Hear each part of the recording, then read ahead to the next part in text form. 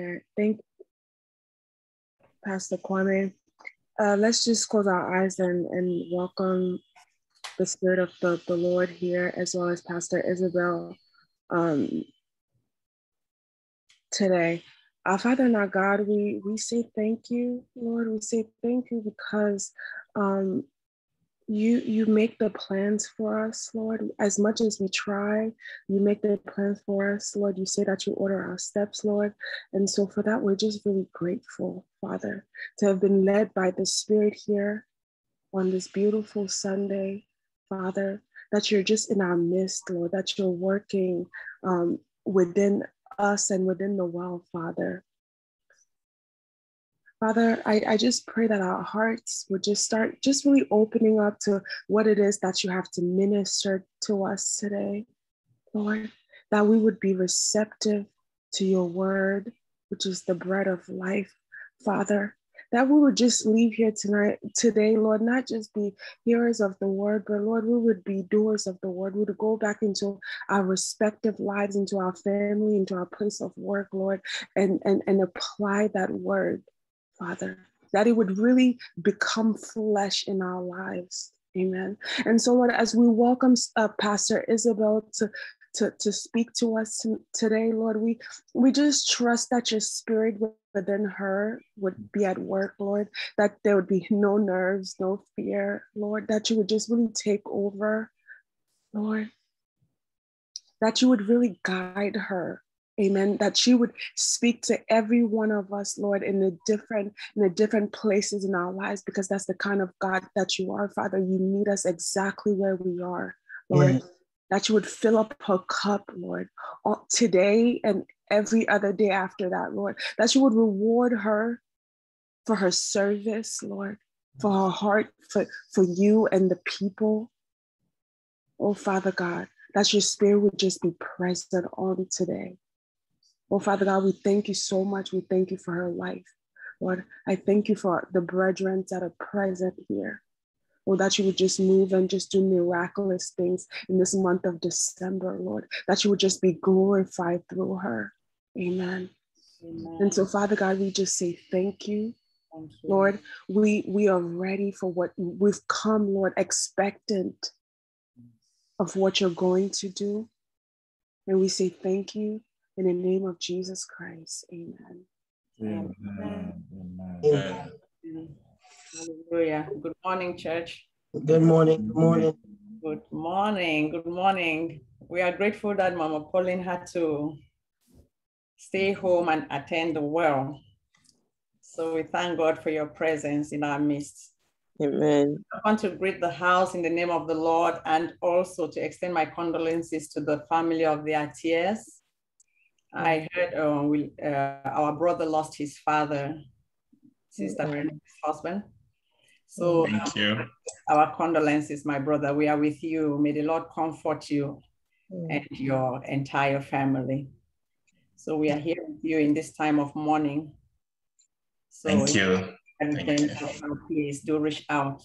We want to thank the Lord for this great day that he has made, and we know that we all are rejoicing and we are glad in it. So before we get into the word, I would just want us to start by sharing in the communion of the Lord. So if we can grab our elements, please. We know that Christ broke bread to demonstrate to us what he was going to go through and why he was going to go through that. And as Paul taught, he said, when we do that, we do it in remembrance of the Lord, but we have to do it in a worthy manner. So I just want us to be conscious of this act that we're about to perform. That is not just, something that we do as a tradition as Christians, but it's an open demonstration that we understand that Christ did this for us. His body was broken for us. His blood was shed for us. And as we understand that, we know that the word of God tells us that for lack of knowledge, God's people perish. So when we do this, which symbolizes our understanding of that which Christ had done for us. It is an open show and a demonstration to the enemy, who is the accuser of the brethren, that we know, and this is our portion. Christ's body was broken for us. His body was broken for our healing, our wholeness. So wherever we may feel broken today, I want us to think about this and remind ourselves, because Christ said we should do this in remembrance of him, which means remembrance of his sacrifice. Let's think about that. So, what is it in your life that is broken? Emotionally, spiritually, physically, what is it that is broken? Christ paid that price already. So, this is a confession we are making, and letting the enemy know that he's not going to have any hold on us, because we are free from all of that. Christ did it for us. He sacrificed for us. So if we have our bread that represents the body, we can break and give thanks to the Father. Father, in the name of Jesus, we want to thank you. Lord, we remember all that which you did for us. You said we should put you in remembrance, and this is our way of reminding you, Lord, that we are conscious of that which you did for us. It is written in your word, and your word is all we need. So we come back to that word and we say, your body that was broken for us, oh Father, paid the price. Today we have received healing from you. We've received wholeness from you. Wholeness in everything that concerns us, our relationships, our homes, our family, our loved ones, oh Father. This day we pray and we decree and declare that we receive wholeness in our businesses, all that concerns us, oh God, as your body was broken. In Jesus' name we have prayed with thanksgiving. Amen. We can go ahead and take. And the Bible tells us that on the same night, Jesus also took the wine and said, that represents his blood that will be shed for us. So today we remember that his blood was shed for us. That is what gave us access to be able to call on God the Father, Abba, Father. That same blood speaks on our behalf, and the Bible says it speaks better things. It speaks reconciliation, speaks empowerment. The blood is a weapon.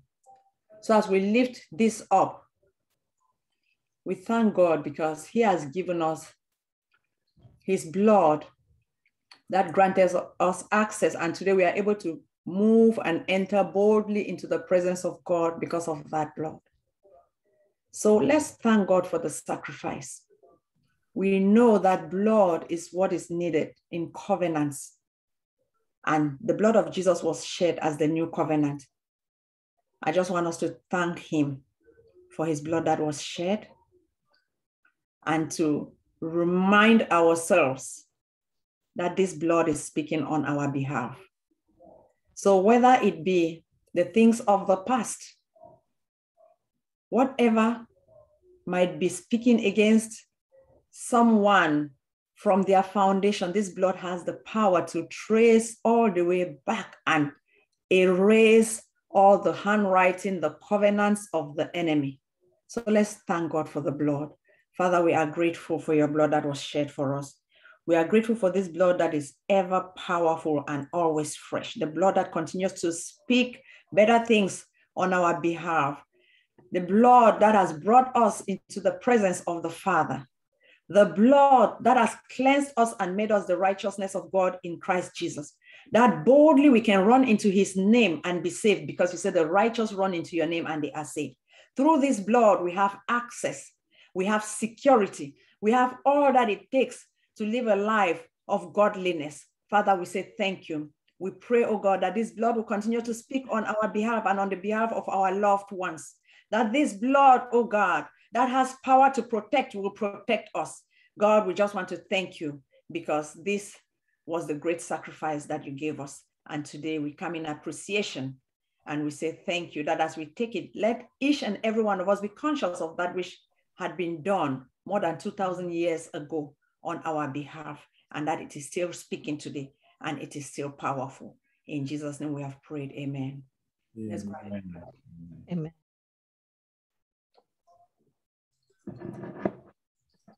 Amen. Father, we thank you for a great day. We thank you for this morning. Lord, we know that you are here with us. We want to acknowledge your presence.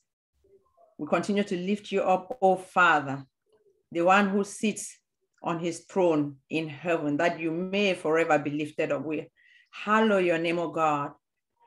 We lift you high, oh God, above every other God. We lift you high because there is none to compare with you, oh God. This morning, we just pray that you will come and be in our midst, be our King. Remind us of that which is important. Remind us of your heartbeat, oh God. Help us that as we receive from you, oh Father, we will be doers and not just hearers. Holy Spirit, we want to acknowledge your presence. We say, take over the service, and to God be the glory. In Jesus' name we have prayed, amen. Amen. Amen. Amen. Hallelujah. Amen. So the title of our message today is Be and Remain Sober, for these are perilous times.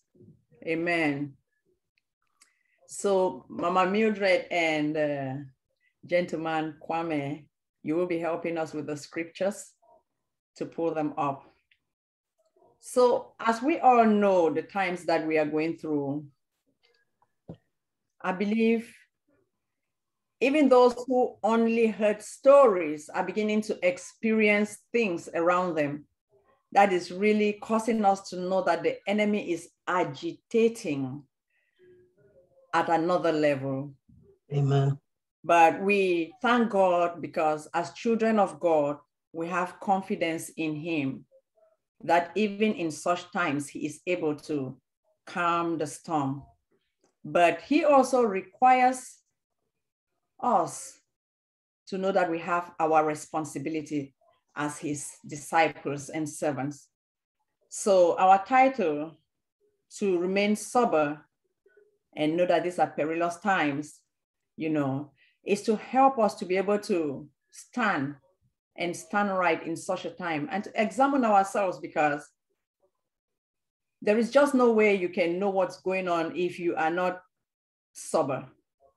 If you are intoxicated in any manner, your judgment will be poor. So I would want us to read from the scripture, and that will be 1 Peter chapter 5, verse 8 to 11. So please, Mama, if you can pull that up for me, I would appreciate it. I'm reading from the New King James. Hallelujah. The word of God says, be sober, be vigilant, because your adversary, the devil, walks about like a roaring lion, seeking whom he may devour. Verse 9 says, resist him, steadfast in the faith, knowing that the sufferings are experienced by your brotherhood in the world. Amen. Hallelujah. And verse 10 says, but may the God of all grace, who called us to his eternal glory by Christ Jesus, after you have suffered a while, perfect, establish, strengthen, and settle you. To him be the glory and the dominion forever and ever. Amen. Amen. Before we continue, I just want us to look at the word sober. Sober means you are not intoxicated. You are, I would say you are free from any influence of any substance. I know when I say this, we may only think about alcohol, drugs, but as believers, that may not be our problem. That may not be our challenges. But if the word of God asks us to be sober, it means there is something that God requires of us when he talks about sobriety. And as we can see, there are so many things that would intoxicate a Christian. I'm talking about a disciple. And often it's the mind, sometimes our emotions, and so many other things. Sometimes the distractions around us can carry us away and our thinking would not be clear. So to be sober means you are mentally in control of situations. As we all know, there are so many things that will make you not be mentally in control. Your judgment will be poor. Everybody would see and wonder why, how could you? But that is because at that moment, you are not mentally right. You've been taken over by another spirit. So the Bible continues to tell us to be vigilant because your adversary, the devil, walks about like a roaring lion, seeking whom he may devour. So which means if we are not vigilant, being vigilant means keeping careful watch for possible danger or difficulties, carefully noticing problems or signs of danger. So we know that we have to be watchful in this time. We have to be very careful and watchful. If you are not, you may not be able to pick the subtle ways of the enemy. We also know that the scripture tells us to not be ignorant of the devices of the devil.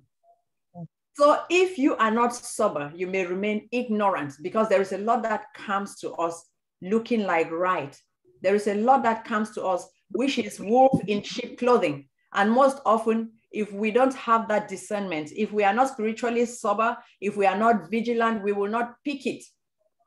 And then by the time you realize, the enemy will push through, and the Bible tells us that he comes like a roaring lion, which means even the sound is so intimidating. If you are not discerning, you may not even realize that, oh, it's the devil who is just a toothless bulldog to those who have believed in Christ.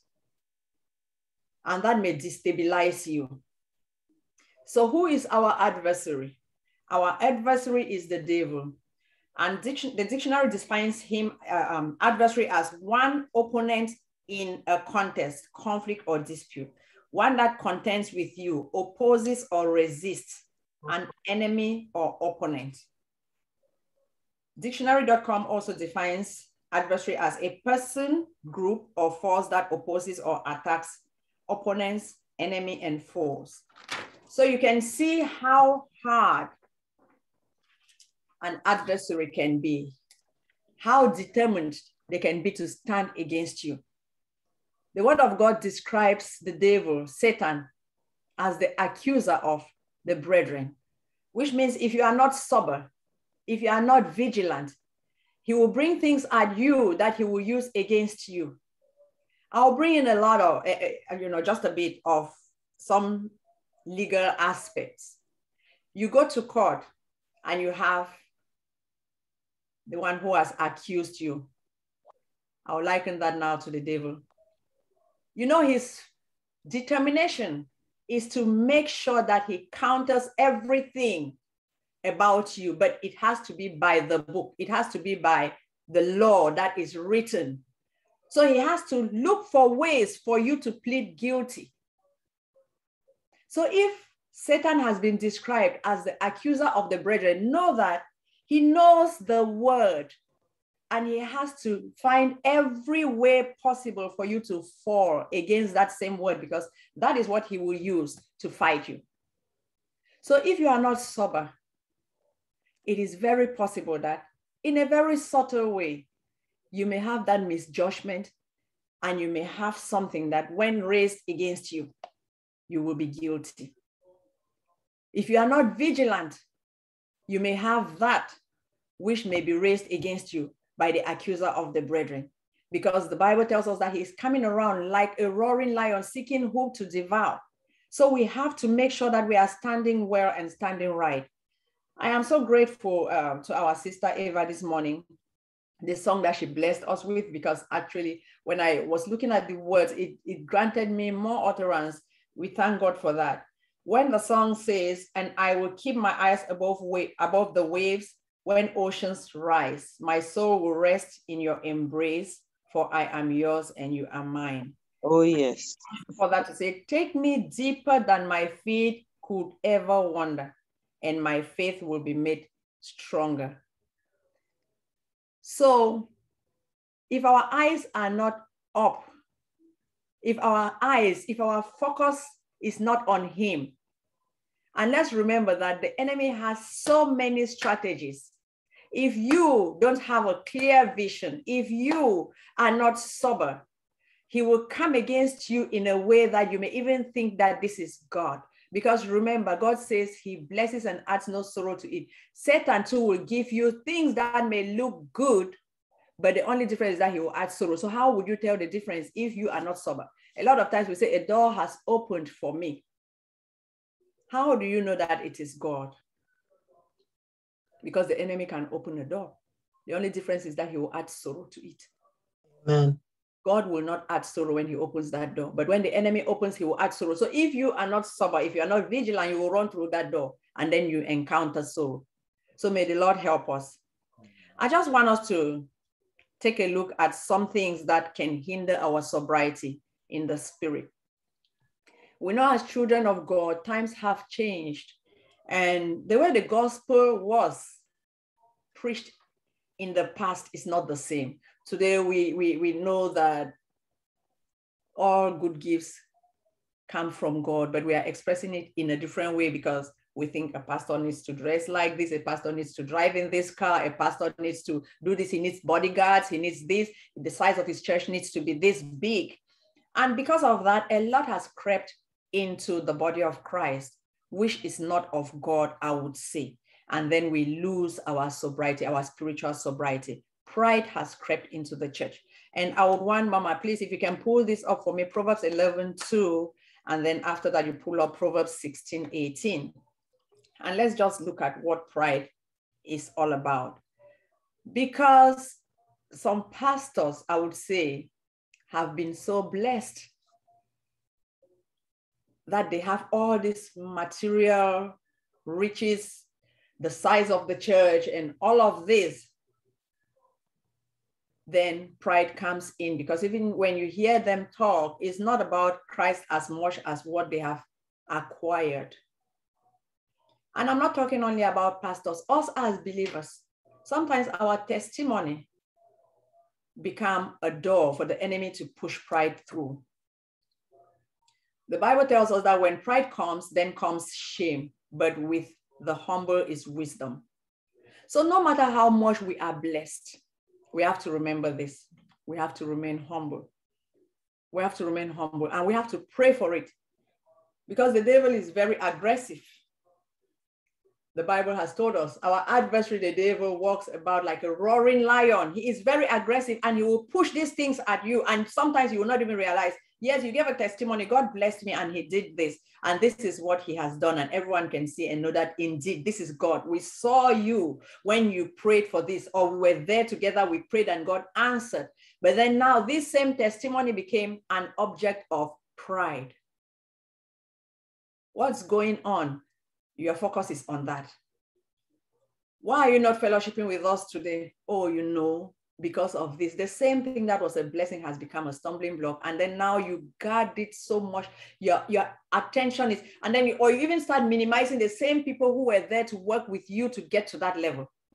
Now they are no more of your class. Now you have left them and you're looking for people of a higher level, because that is your standard. Now pride has taken over. Now your judgment has been so blurred. You can't see right anymore. You cannot even tell that, oh, now this is not of God anymore.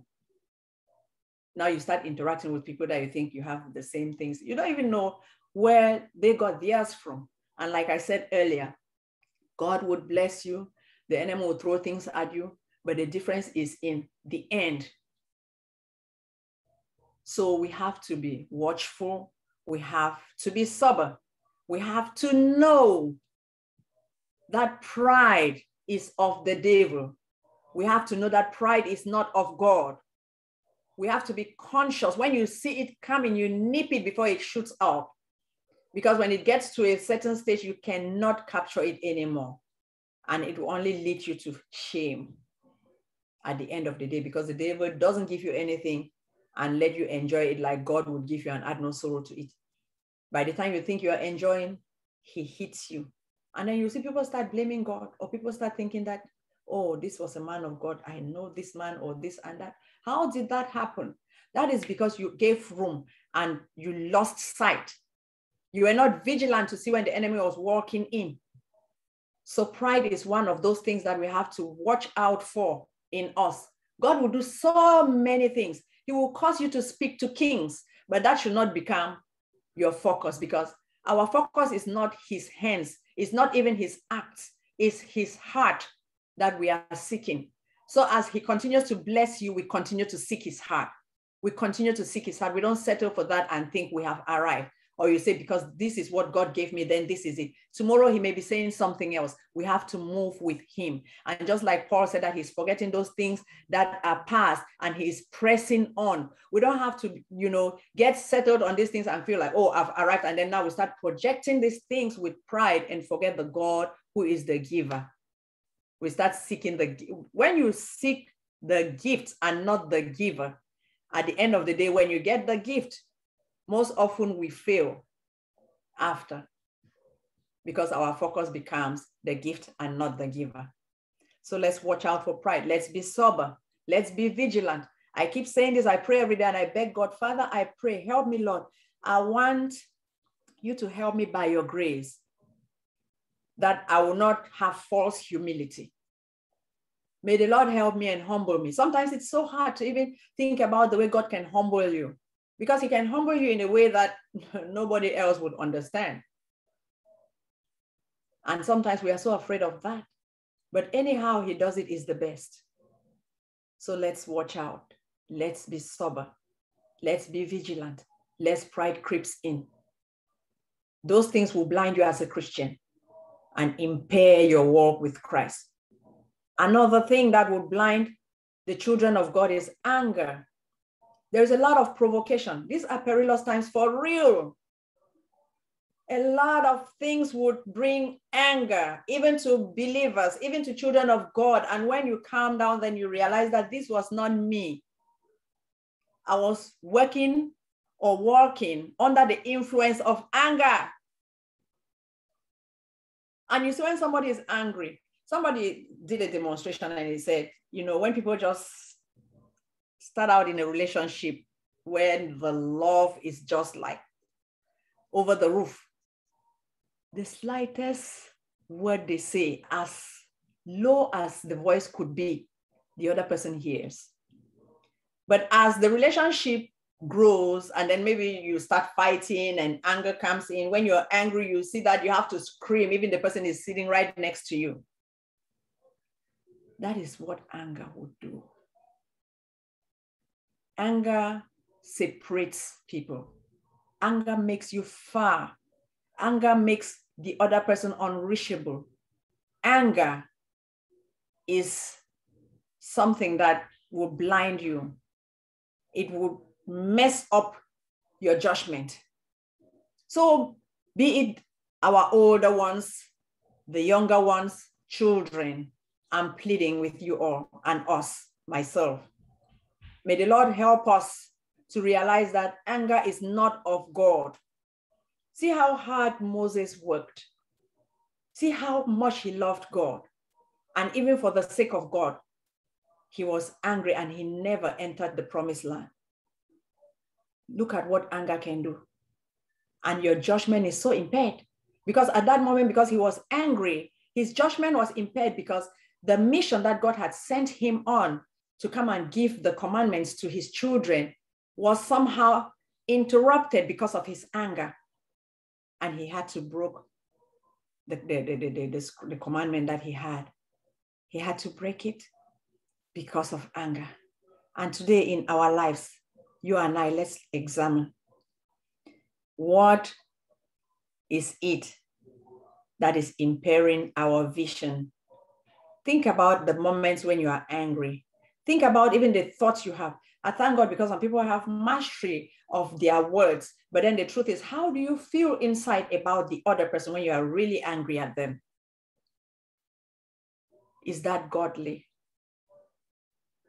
Then when you realize that the fruits of the Spirit have disappeared because anger has blurred your judgment. Anger has stood in the gap, and now you are even unable to reach out like God wants you to reach.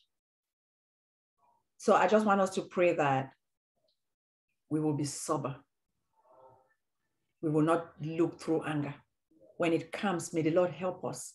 And I know it's only by his grace, because the things that are going on all around us will provoke you to anger, ungodly anger even, because it is things that you would wonder how a human or how anyone can even get to that level.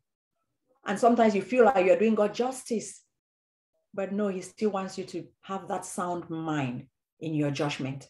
So let's not let anger impair our judgment. Let's not let anger impair or disrupt our walk with God, because indeed it does. And I pray for grace that God would help me, that I would be sober at all times and anger would not impair my judgment in my walk with him.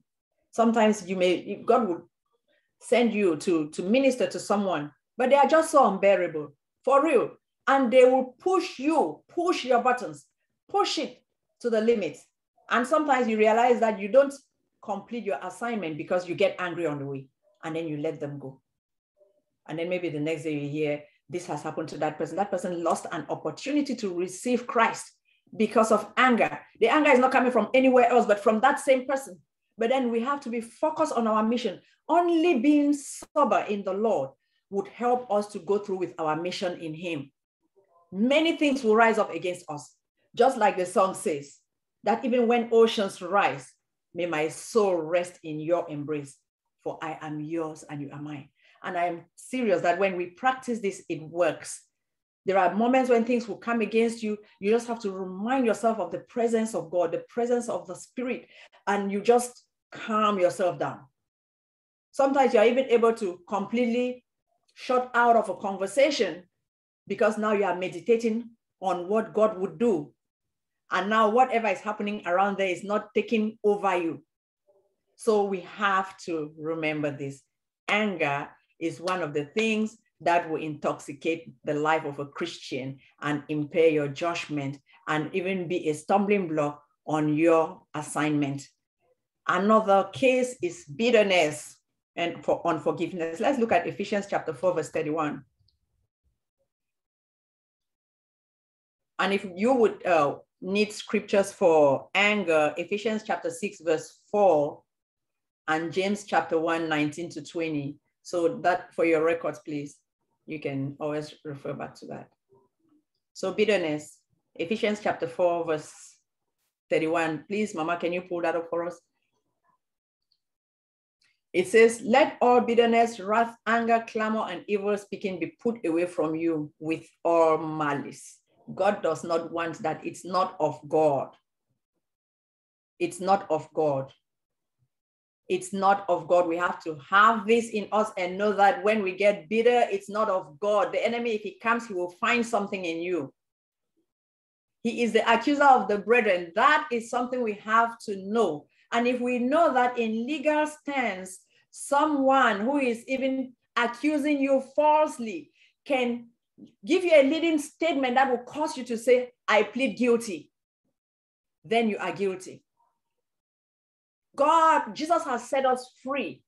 He paid the price. We are free completely. But the accuser of the brethren is still after you, wanting you to still plead guilty, even after you know that you have been set free. You have pled, Jesus already pled for your sake and made you free. And today you can stand and say, I know I am free because the Lord paid the price. But the accuser of the brethren is still at work. He's going around like a roaring lion, seeking whom he may devour. So when he comes and he finds anger or bitterness in you, then that is a reason for him to say, you see, he is guilty. You are guilty. You are guilty because that's not of God. God says you should put that away from you. Every bitterness, anger, malice, whatever it is, it's not of God. So that is of the enemy. So if the accuser of the brethren comes, would he find that in you? Because Jesus said he came and he found nothing of his in him. And today we are living the life of Christ. And we have to pray by his grace that we'll be able to be blameless when the enemy comes. We have to work out our salvation with fear and trembling. We have to honor our God. I am so sick and tired of people talking about the grace of God and then spitting on his face and at the same time saying that they are children of God. That grace is for us to live right. That grace is to empower us to live for him. We cannot be the same. It is true, if somebody provokes you, you get angry. And when it stays, you become bitter. That is just the natural way, but we are spirit beings. I'm still working on myself for real. And I'm talking like this and I'm angry at myself. I'm talking about holy anger because I don't need to be angry to the extent that I may end up being bitter. It's not of God. Jesus already saved me and he has placed me above all of these things. I need the grace to be able to rise up above this. We need grace to be able to rise up above. So examine yourself, because the truth is, okay, you have to pray for someone that has really hurt you continuously. They hurt you, you forgive them. They hurt you, you forgive them. They hurt you, you forgive them. It comes to a point you say, okay, you know what, I'm done. I want to cut this person off. They come, they apologize, they repent. You say, okay, no problem. Then you just realize that this person has nothing good for you. And the pain is just like the wound was there, it was healing, and they just keep scraping.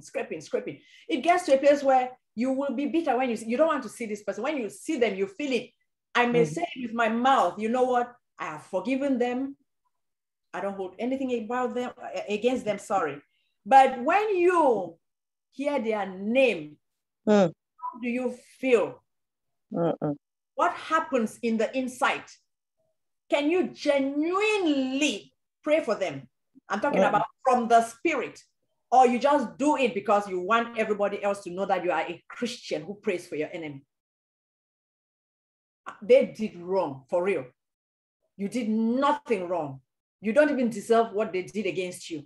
Everybody else knows that if they were the ones, they will not have anything to do with this person. But then, as a disciple that God has called, and he says you should pray for your enemies. What kind of prayer are you praying for them? Is it with your lips and your heart far away? Or, because when bitterness is there, it's like it just coats your heart from the truth. So it doesn't penetrate. It's like you're at the outer court and you're expecting to encounter the Father there.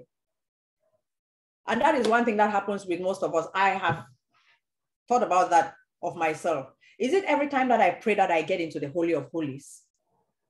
Or I just do it as a Christian duty?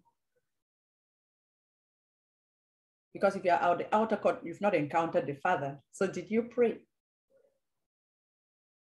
So bitterness is something that would intoxicate us as Christians. And you cannot even pray from a bitter heart. Because the Lord says, who would ascend the holy hill of the Lord? He that has a pure heart and clean hands. So how can you ascend that hill with a bitter heart? Is it a pure heart? And the truth is, there is every reason that is what has happened. Perilous times will make you bitter. So when that happens, you realize that you are blinded that moment. You realize that your judgment is not right. You realize that you're not even living in truth. So I want us to pray that we will not be intoxicated by bitterness in the name of Jesus. And then unforgiveness. Matthew chapter 6, verse 9, Jesus taught his disciples how to pray. He taught us how to pray. And he says, forgive us as we forgive those who trespass against us. Forgive us. If the measure of forgiveness that God has to give us is based on how we forgive others, I just want us to think about that. Forgive us as we forgive those who trespass against us. Forgive us as we forgive those who trespass against us. It's not like I will not forgive and then God should forgive us. So I just want us to, when you read the entire Lord's Prayer, you go down to the verse where it talks about forgiveness. So I want us to know that it is not easy. I know how when I'm hurt, I say, Lord, I'm really hurt. I don't think I can deal with this. I'm not ready for this person. But one thing I would confess is that I know that you, oh God, can help me go through this. My heart is ready for you to, help me with the forgiveness journey when it comes to this situation. But right now, I don't, because I have to be honest with God anyway. You cannot fake. If you say, yes, Lord, I forgive them, and you've not forgiven them, then that's a lie. You are even in denial, and there is no way healing can take place. So yes, there are situations that would come, and it's hard to forgive as a human being, but God can help you to get to that place where you'll be able to forgive your enemies, forgive those who have hurt you, and be able to, get back to that place where you can think good of them. You can pray for them. And when we talk about forgiveness, I pray that God will give us wisdom to understand what it means when you forgive. We are not saying that when you forgive, then it means you have to be blind. But may the Lord give us wisdom in that area. May the Holy Spirit work with us to be able to forgive genuinely in Jesus' name. Another thing that blinds the children of God is jealousy. Ezekiel chapter 8, verse 5. We see how when God took Ezekiel in the spirit to see what was happening in the church, at one point he showed him the entrance, the gate, that's the altar gate at the entrance, he said, was the image of jealousy. So as children of God, jealousy is not of God, because if you see, God kept saying that they are doing these detestable things against me. And at the end of this chapter, what did God say to Ezekiel? He said they have pushed him out of his sanctuary. So as children of God, we can be in that place thinking it's a sanctuary, but God is not there. So is it anymore a sanctuary? It's not. When you bring idols, because jealousy is an idol. It must not be a graven image. It must not be in a tangible form that you think you can touch it. Jealousy can be in your heart, and that's an idol that is against our God. And he says you would worship no other God but him. And that would make you blind when you are jealous. You are jealous, you cannot operate in the spirit. When the enemy comes, then that's how he will take control over you. So we have to free our hearts from all of those things. Check our hearts daily as children of God and make sure that we are not infested by all of that, or our judgment has not been impaired. Sometimes some people will just, I would say, I don't know what I can use, but for no good reason, they are just against someone. Somebody will just look at somebody and just not like you. And if they have to search deep down, there is something about that person that they may want or they may admire, but because they don't have access to that person, instead of approaching that person in love and understanding the person and maybe ending up being friends, or even if the person doesn't want to be your friend, that's not a problem. Just appreciate the person. Instead, it turns to jealousy and hate. So I just want us to pray that God will help us and rid us of jealousy. Rid the body of Christ of jealousy. This was the altar of God, but yet what lay at the entrance was the image of jealousy. So we have to check amongst us as children of God, because we don't want to drive God out of the same place that we call a sanctuary. If God is not in it, then it is not a sanctuary, because you will not find peace. You will not find anything. You will not find anything that is of God in that place. So it's just a social gathering where it's like a jungle. And that's why you will have all sort of things happening. You have gossip in church. You have all sort of things that are destructive in the house of God, because people have raised that idol of jealousy. And now the judgment or whatever is taking place there is going through that. And now we cannot serve God clearly. And we are vulnerable to the enemy. We just expose ourselves to the enemy. So I just pray that God will help us in that area of our lives, that we will not be found wanted or wanting when the enemy comes against us. Another thing that will make us lose our sobriety is unhealthy competition. I would say covetousness. You see what your neighbor has, you want it. You want it. You don't even care if God wants that for you. We don't seek his will about things. Even in ministry, it happens. This person's platform is doing so well. You want your platform to be like that. This pastor has a very big church. You want a church like that. This pastor touches people or he blows air on people's faces, they fall down, and some of them, they receive deliverance in whatever area. Oh, you do the same, you start to blow. And we just have to seek God. We don't have to look through the actions of others, be it in the church, and feel like that is the standard. No. We need Christ, period. We need the Holy Spirit. We need God's will for us. His will be done in this earth as it is in heaven, and not what his will is for A, B. It's about what his will is for us. And I'm saying that to each and every one of us. It's not everything that is good for everyone that is recommended for you by God.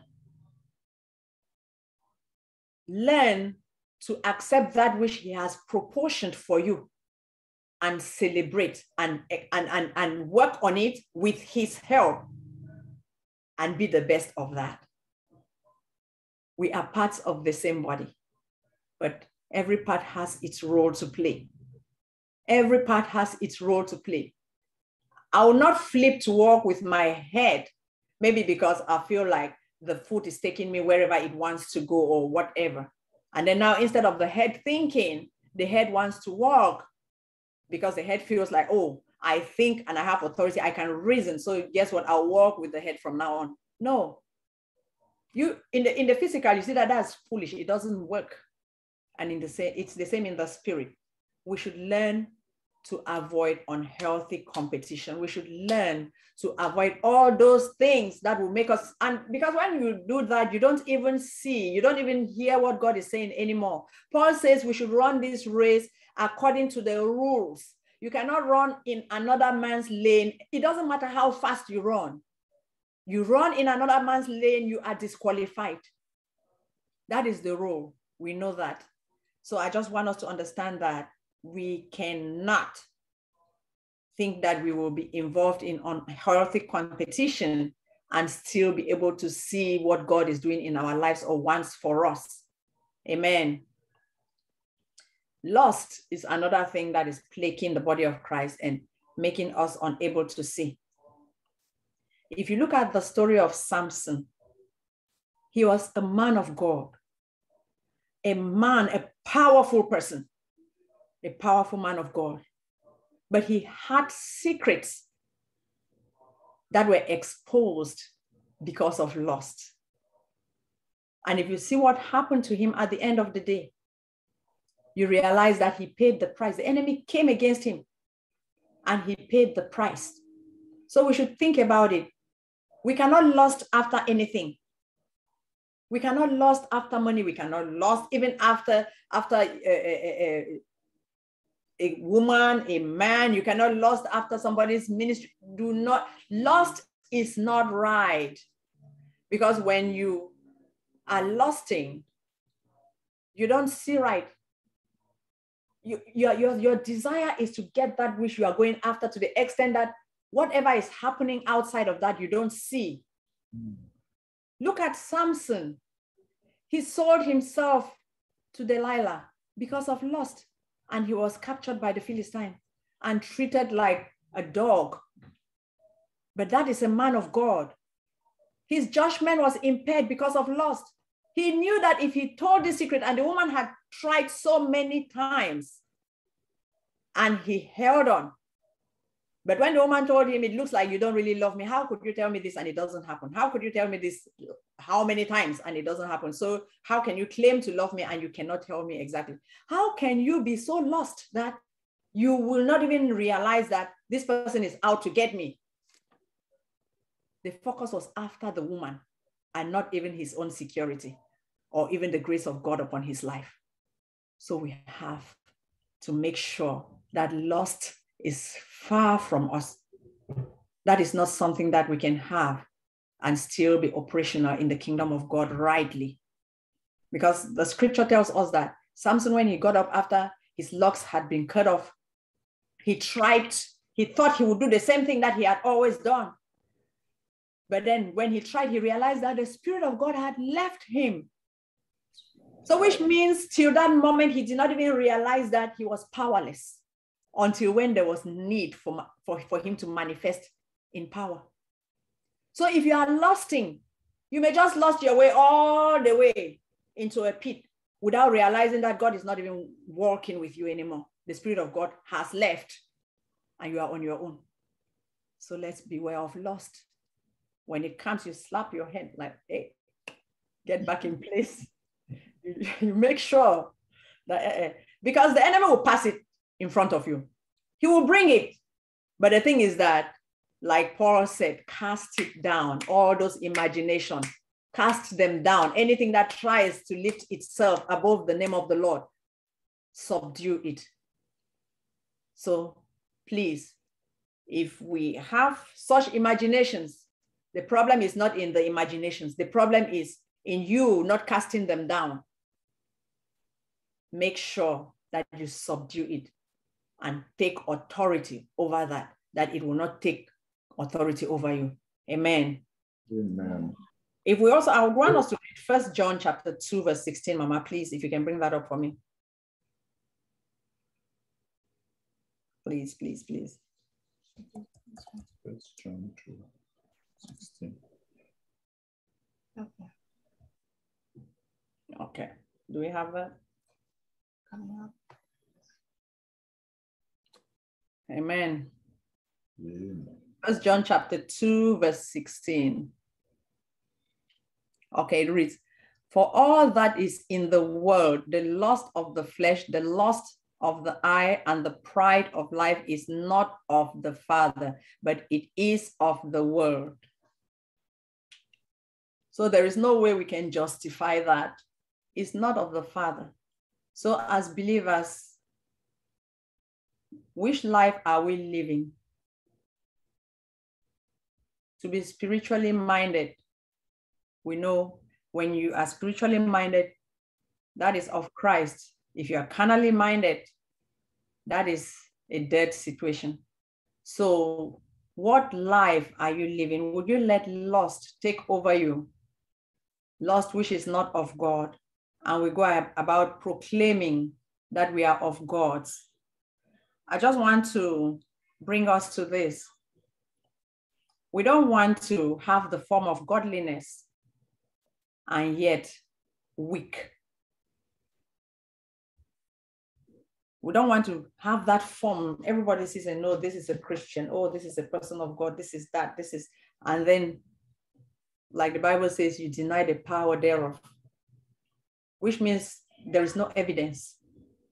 All they see is what you say.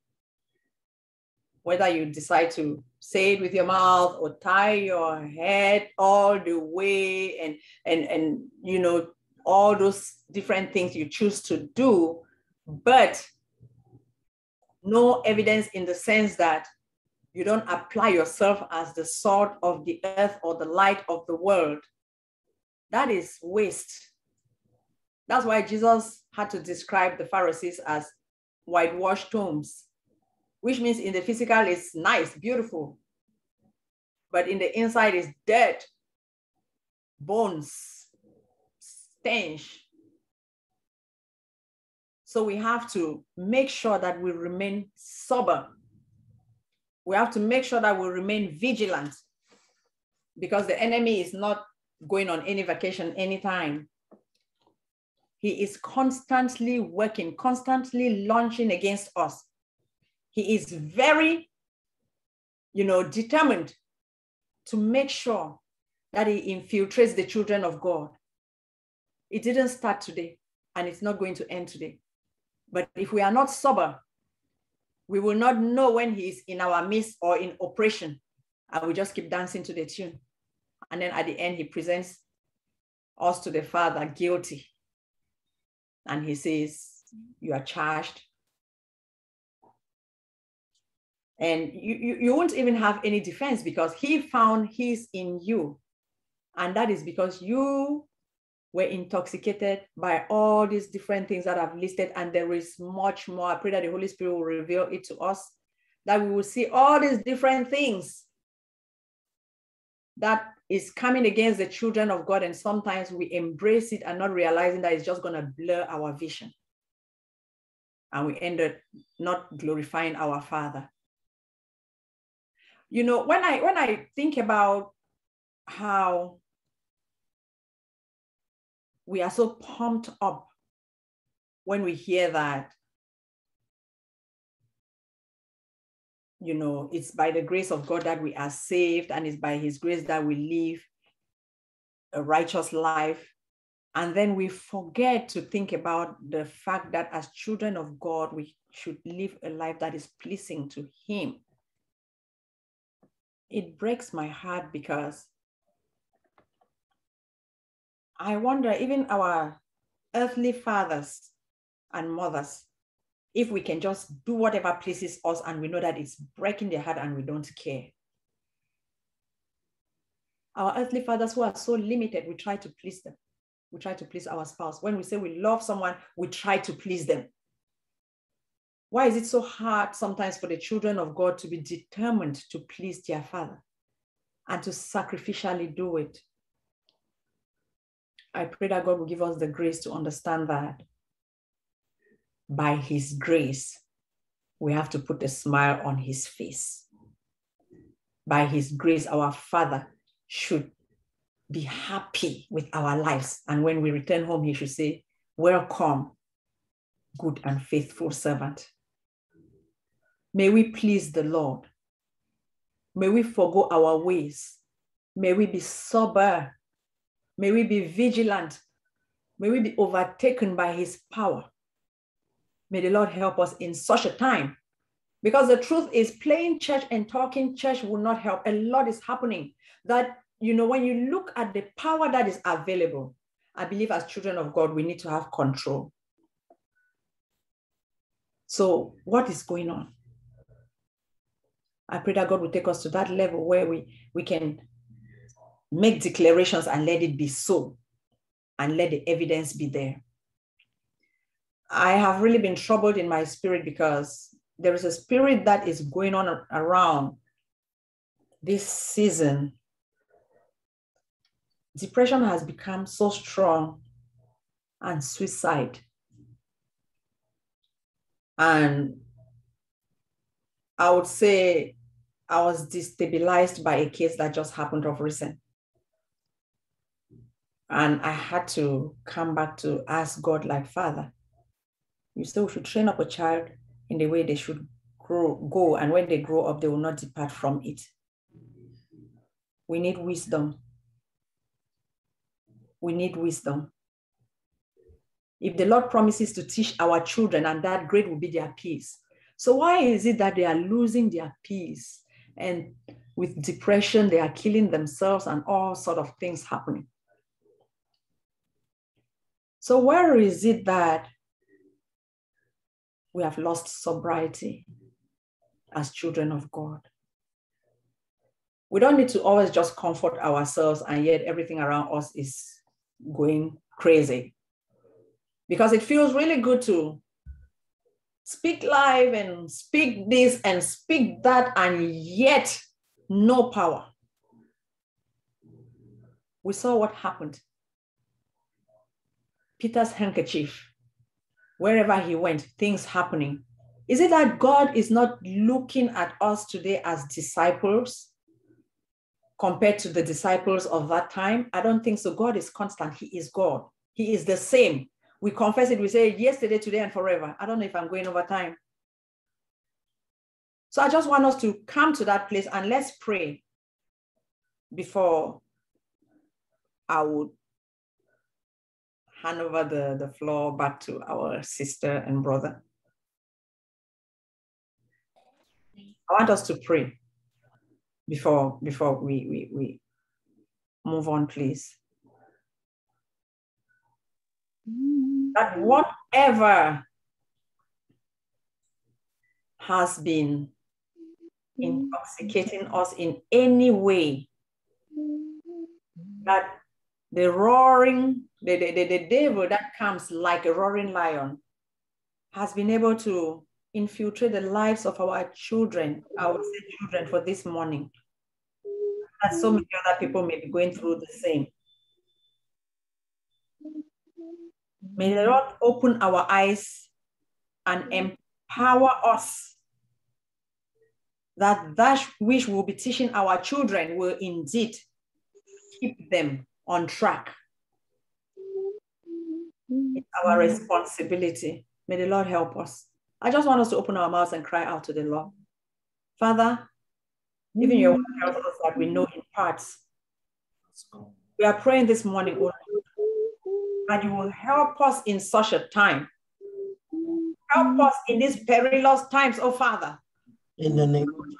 Oh God, that we may read everything that intoxicates us. Yes, Lord. Oh Father, help us. Yes. Help us. Help our children. Help them. Lord, you've given us the responsibility to teach them and raise them in your way. Thank you, Father. Father God Almighty, we know there is power in your word. Your word is spirit and your word is life. Oh God. We pray that as we begin to teach them, let them experience the spirit and the life in your word in the name of Jesus. Yes, Lord. Oh God, we cry out to you for our children. Oh Father, your word says you've not given us the spirit of anxiety, the spirit of fear, but of power, love, and a sound mind. We pray for their minds. We pray for our minds as parents in the name of Jesus. Oh God, we receive the spirit of love, power, and a sound mind. We pray for our children that they receive the spirit of love, power, and a sound mind, oh God. That is all that they would think about. That is their meditation in the mighty name of Jesus. We cast out the spirit of anxiety in the name of Jesus. The blood of Jesus is against you. The blood of Jesus is against you, depression. In the name of Jesus, we push you out. Oh, Father, if you will not save us, Father, what are we going to do? What can we do? Oh, God, what can we do? You are the one who watches over us without any slumber, oh, God. Father, we are so limited in our own ways, but we know that you are all powerful, oh God. Remember our children in the name of Jesus, oh God. We pray for their minds, oh Father. We pray for sound mind. Oh God, we pray that as we teach our children, oh Papa, let their hearts be open. Let their hearts be open, oh Father. Let the Holy Spirit find his way through them in the name of Jesus. Oh God, that you will continue to minister to them in all their ways, oh God. We pray this morning, we bring them to your throne of grace, oh God. Your word says you will teach them and great shall be their peace. Yes, Lord. Let them experience that. Let your peace come upon the heart of our children. Oh, Father, we know that you are all able because you are the creator of the heavens and the earth and all that is within it, oh God. Take control. This morning we surrender it all to you, Father. You are Lord. We decree and declare we are not carnal Christians. We don't have control over our lives because you are Lord. We give it completely to you. Father, we bring our children to you, oh God, because they, oh God, belong to you. You say we should not withhold them from you. This morning, oh Father, we bring them to you. We hide them in you in the name of Jesus. Through the blood of Jesus, oh Father, we hide them in your name that is a strong tower. Oh Father, protect our children. Protect them, oh Father, from the evil of this world. Protect them, oh Father, from bad company, bad counsel. We pray, oh God, that even with the rampant things that are going on social media and our children are so exposed, oh God, we pray that the right spirit will be in them and on them, oh Father, that their judgment will be clear in the name of Jesus. In the name of Jesus. They will not be intoxicated by social media. Oh, Father, we pray for their sobriety. Let them be able to choose and know that good is good and know that evil is evil, oh God. Yes, Lord. We pray, oh Father, that their eyes will be clear to see and know that this is a wolf in sheep clothing. We pray, oh God, and we invoke enmity between our children and evil in the name of Jesus. Amen. We plead the blood of Jesus upon our children, oh God. Yes, Lord, we plead the blood of Jesus upon our children. We soak them in the blood. We saturate them with the blood, oh Father. We smear all that concerns them with the blood. Their way to school, wherever they go, their path, oh Father, is soaked in your blood in the name of Jesus. Father, we say when the angel of death comes, he will not find them. He will pass over in the mighty name of Jesus. We mark them with the mark of Christ. And we say, no one shall trouble them. No one shall trouble even us in the mighty name of Jesus. Thank you, Lord. Yes, Lord. God Almighty, take control over our lives, over our children, over all that concerns us. Father, whatever we have is yours. Sanctify all that we have. And we pray, Father, that whatever gift you've given us shall not become an idol in the name of Jesus. Lord. Yes, Lord. Lay it at your feet. It is yours, oh God. Yes, in the name of Jesus. Take control, oh God. Thank you. Father, we just thank you for this morning. We thank you for your word that has come to us, oh Father. We pray, oh Father, that we will experience the spirit and life behind this word, and our lives shall never be the same. In Jesus' name, I pray. In Amen. Jesus' name. Amen. Amen. And Amen. Glory to God. Amen. Hallelujah. Mama Mildred and Brother Kwame, I hand over back to you, please. Amen. Thank you, Pastor, for this word in season. Beloved, we just have to continue in the spirit of prayer. This is just a continuation of everything the Lord began to tell us from Tuesday, Wednesday, and even now. He says that we should not insist to worship him with all the baggages. Today, our sister has highlighted, our pastor has highlighted so many baggages that we insist to worship the Lord with. We live in bitterness, yet we want to worship the Lord. We live in loss, pride, unforgiveness, unhealthy competition, and jealousy, yet we want to worship the Lord. Let's just lift up our voices and just repent. If you find yourself in any of these categories or more, just lift up your voice and call upon the Lord. Ask him to help you get out of it. Sometimes you may say, oh, I've been trying to get out of it, but I cannot. But the Bible says that we should not be drunk with wine, that we should be filled with the Holy Spirit. Amen.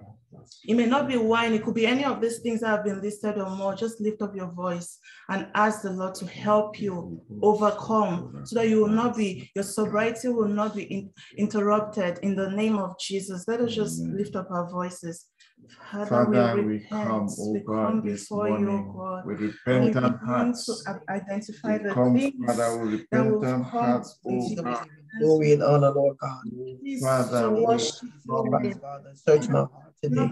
now by your grace, that by your insist on the enablement, in the name of Jesus. I lay it down in the name of Jesus Father, Christ. we pray that may you rid us from this bitterness. Pray and cry out Father, my desire in the name of Jesus. every time, oh God, Any that loss, we Father, think rid us Do about all that you Father, have commanded me to do in the name of Jesus. unforgiveness, Father, anger, Oh God, there are times when we look to the left and to the right. hindering us to offer In the name of Jesus Christ of Nazareth. in the So name have your way right now in the name of us from it in the that we name of desire. Jesus. the soul of our feet. You From think all of about this, oh us, Father, oh we God, say that thank you. matters. Listen today. Repent of everything that easily besets us. Grace to In the name overcome. of Jesus We Christ receive of Nazareth. grace to overcome in the name of Tear Jesus. down We from will us, not oh God, insist any to go through the semblance gates of anger, worship any with all of seeds this. of Father, anger. we That pray Lord, to we drop will the not baggages carry at the this gates baggage of in the anger name of along with Jesus. us But we wherever receive we go. That encouragement you because will Jesus trust Christ in you this overcame day, at all that these you will gates in give the us name the of grace, Jesus. oh So Father, we to trust you drop that the down pride the of life bitterness will not and the overtake us. unforgiveness The lust of that the we eyes will not hold on overtake to. us. The Oh, lust of the shake flesh, it, Father, will not overtake us in these times. In the name of Jesus, that you will say thank you. We receive your forgiveness now. We receive the grace to do better. We receive grace to move forward. For we have camped around this mountain long enough, Father. You're still speaking means there's something we still have to deal with. So I pray, oh God, that we'll move forward, that we will not remain here in the name of Jesus, so that you can accept and receive our worship. In the name of Jesus, may our lifestyle speak, oh God, in the name of Jesus. In Jesus' name. Amen. Amen. We'll just continue to pray this morning, because these baggages, we don't need them. These are the baggages that cause us to sleep at the switch. We don't want to sleep at the switch. We don't want to profess one thing, yet our minds are angled in a different direction and we are doing different things. I ask that we pray this morning and ask the Lord to give us his special grace to have disciplined responses to every adversaries that come our way. We need to have these disciplined responses so that we will be able to look at pride when it comes, anger, bitterness, unforgiving spirit, unhealthy competition or covetousness and lust, and the many more. We need to be able to look at them in the face and say, there is a remedy for you in Christ. And the Lord has given me time to sit at his feet to know that when you come, I would say it is written. This is how Christ conquered the devil. He studied the word, he knew the word, and he was able to have disciplined responses to every trick of the devil. So let us unmute and just ask God. Let's ask God this morning for disciplined responses to every trick of the devil. Let us pray. Father, thank you right now in the name of Jesus. We remember how our model Lord, for everything. Yes, thank you, Lord, for worship. Thank you, Lord, for the dead today, Lord. Just give you the praise and Christ in times of adversities. of not having, oh Lord, mishap, oh Lord, of not having selfish ambition. How to respond in times of temptation. Just give you all the praise, oh Lord, and worship your holy name. For your love and Thank your you, mercy Lord, and your for grace us in my gathering like life in this, the oh Lord, name to of praise your Jesus holy name. Christ. Thank you Oh for God, guiding not us. because I've been Thank you good, for oh God, strengthening us. Thank you for but blessing because you us, love Lord, me in so everything much, we oh do. God. I We just give bless you you, all oh the God. I praise and all thank the you because adoration, you're oh the God, true and and your name only alone be living lifted God, up. the only wise God. I give you praise, oh God, because you Thank know you, all Jesus, things for everything, concerning Lord. me in the name Thank you, of Lord, for Jesus our Christ. work.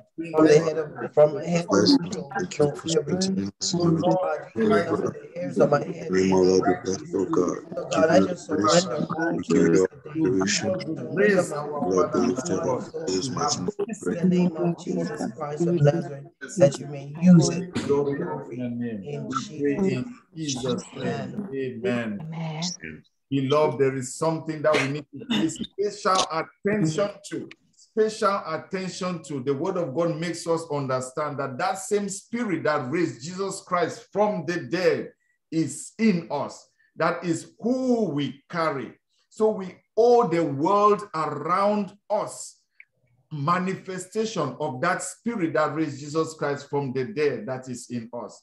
If we don't give it, it shows that we have not been good stewards. So let us ask God this morning for the special grace to become good stewards of that spirit that raised Jesus Christ from the dead that now resides in us. As good stewards, we will be those who have plagiarized the lifestyle of Christ, who will be reflective of Christ, who will be people whose lifestyles will be more than enough preaching to those around us. So let us pray that the Spirit of God that raised Jesus Christ from death, that lives in us right now, will receive full manifestation, will receive full expression, even in our own lives. Let us pray. Father, we pray, oh God, before you this morning. We say, thank you, Lord, because you have given us your spirits to reside in us. Pray for yourselves, even as I pray for us all, beloved. You can unmute and pray. We pray, oh God, that that spirit that you have promised us in your word and declared Thank you, in Lord us, God. that In the that name of spirit Jesus. that raised Jesus Christ from the dead Oh now God, I lives pray in not us. only for myself, Father, we pray that on the line. the Each of Holy the things that we're Spirit not able to find make it out today. expression in our Oh lives. God, a May full we not, oh Heavenly manifestation of your Father, spirit because of be all this upon us in the name of lust, Jesus of Christ. anger, And oh of God, jealousy, let of love bitterness, bring of freedom to us covetousness, oh in the Heavenly name of Father, Jesus Christ. pride, may I it pray become a about stumbling block for in the the name of Jesus expression Christ of the over my husband, Spirit oh that God, raised Jesus and Christ from bless the them dead. abundantly above all they can ask or think, oh God, Oh as Heavenly we Father, surrender our will to surrender you. to you this We say, morning. not our will, We but thy will cannot be do done. it by In the name ourselves, of Lord. Jesus So we Christ of trust Nazareth. in you that Oh you God, will have your intervene divine way in as you move by your spirit in the name of Jesus Christ of Nazareth. Bless you, Father. In Jesus' mighty name we pray. Amen. Amen. Amen. Amen. Pastor, can you just close us up for the afternoon? And we'll share the grace right after. Who did you call upon? Pastor Isabel. Oh, Okay. I saw Pastor Jones, so I thought probably you were talking to her. Okay, let's pray. Father, in the name of Jesus, we want to thank you. We want to continue to give you honor because all honor is due unto you. Yes. Father, we thank you for your word. We thank you for giving us this opportunity to hear from you, oh God. Lord God Almighty, we just commit our lives to you and we say, Father, continue to impress on our hearts that which is of your heart in the name of Jesus. Oh God, we pray for grace to continue to grow in you and to be vigilant, oh Father, in our ways and to know that which is coming from you and that which is coming from the enemy. Your word says your sheep knows your voice and you know their voice. We pray this day, oh Father, for grace to know your voice, oh Father, and to continue to abide in you even as you abide in the Father. Lord God, let's be grafted in you, because if we are grafted in you, all the devices of the enemy will not find its way in us because it will meet you. So Lord, help us that we may continue to hide in you in all our ways, all that we have, oh Father, to remember that we are yours and you are ours. Father, we just want to continue to thank you even for this service that we've had today. We thank you for each and everyone who was present. And we pray, oh Father, that we represent our households in the name of Jesus. Oh Father, that you will answer us, oh Father, and that you will reach out to each and every one of our family members, our loved ones, and draw them to yourself. Lord God Almighty, we know that we will be saved with our household because that is your word. So we pray that anyone who has not known you, oh Father, we pray that this moment is a moment that you will move by your spirit and reach out to them. Father God Almighty, you can reach out to them in your own way that we can never comprehend. But we know with you all things are possible. We just want them, oh Father, to be drawn to yourself, oh God, that they may enjoy the things that you've provided for us on this side of life, oh God. Because Lord Jesus, you promised that you came that we may have life and have it more abundantly. So we pray for that abundant life for ourselves and our loved ones in the name of Jesus. Father God Almighty, we just continue to give you the glory and we say, Lord, you will continue to teach us as we go, and Holy Spirit, we just appreciate you in all the ways. We appreciate you for encouraging us. We appreciate you for pointing to us those things that need to be done and those that need not to be done. We just pray and say, you continue to have your way in us all and even to the children of this generation in the name of Jesus. Father God Almighty, we cannot hide from you. You know the thoughts of the parents, you know their fears, their concerns, as I would put it, oh Father. Lord God Almighty, we commit it all to you, even as we're about to leave this service, oh God. We commit all our that might worry us. We bring it to you, oh Father, and we know that you are a loving God, oh Father, that you will impress on our hearts the hope that we have in you, and also take care of all that which is our concerns. Father, we cover this day with the blood of Jesus. We cover the service with the blood of Jesus. We cover each and every one of us who was here with the blood of Jesus. I will say that which you have impressed in our hearts will not be stolen, oh Father, but it shall manifest, and everyone will see and know that the Lord indeed is good. Father, to you be all the glory. In Jesus' name we've prayed. Amen. Amen. Amen. Amen. Amen. Share the grace together. May the May the grace grace of of our our Lord Jesus Christ, the love of of God, God, and the the fellowship of the fellowship Holy of the Holy Spirit, For the Holy Spirit, Spirit, and abide abide with with us us now now and and forevermore. forevermore. Surely, Surely, His goodness goodness and and mercy mercy shall shall follow follow us us all the us days all of all the the our days days of of life, our our lives, and life. we will and We dwell shall shall in the dwell dwell in house in the the of house the of the name Lord Lord forever forever and forever and ever. and ever. ever. Amen. Amen. Amen. Amen. Amen. Amen. Amen. Amen. God Thank bless. you. Have Thank you a so nice much. God day. Thank bless Bless you, you. you. everybody. Bless Bye. you. Love you all. Thanks. Amen. Amen. God bless. God bless.